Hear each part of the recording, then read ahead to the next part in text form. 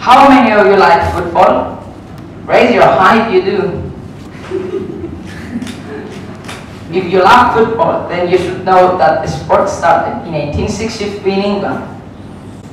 Football, or soccer, as it is known in the US, is a team sport which is played between two teams of 11 players each with the use of a round ball.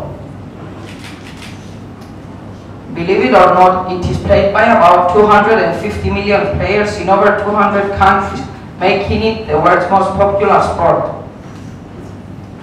The game is played on a rectangular field with a goal at each end. The object of the game is to score by moving the ball beyond the goal line and into the opposite goal. If you ever decide to start playing this sport, you will need the right equipment. Shoes with spikes, gloves for the goalkeeper, shin guards to protect yourself from injuries, long socks, and let's not forget this: pep, passion, energy, power, fire, thrill, happiness. Just a few of the feelings experienced both playing and watching football. You'll never feel bored, as there are many major event sports organized, some of them every year. Champions League, Europa League, Euro, Olympics, and even FIFA World Cup. Scoring a goal requires the right technique and being at the right place at the right time. Back in 2012, it was Zlatan Ibrahimovic who scored one of the best goals in the history of football.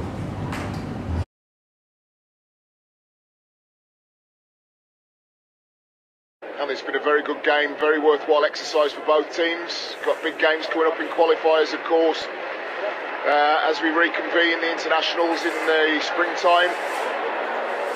Well, there's a long ball through, and oh my God, an insane goal! I've just seen. The second best goal for me was by Mauro Bersan in 1999 when he was playing for Fiorentina against Barcelona.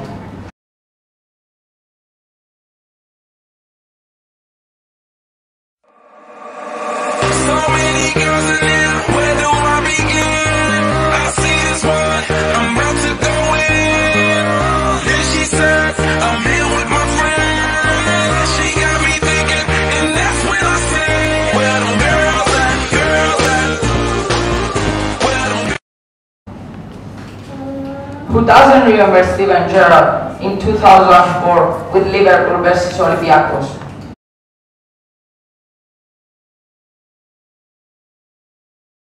Lovely cushioned header, but Gerrard! Oh, you beauty! What a head, son! What a head! At the end of the day, a football game can cause a range of emotions. Happiness when your team wins, sadness if your team doesn't play so well. That's the reason I love both watching and playing football. It makes me feel overwhelmed. How about you?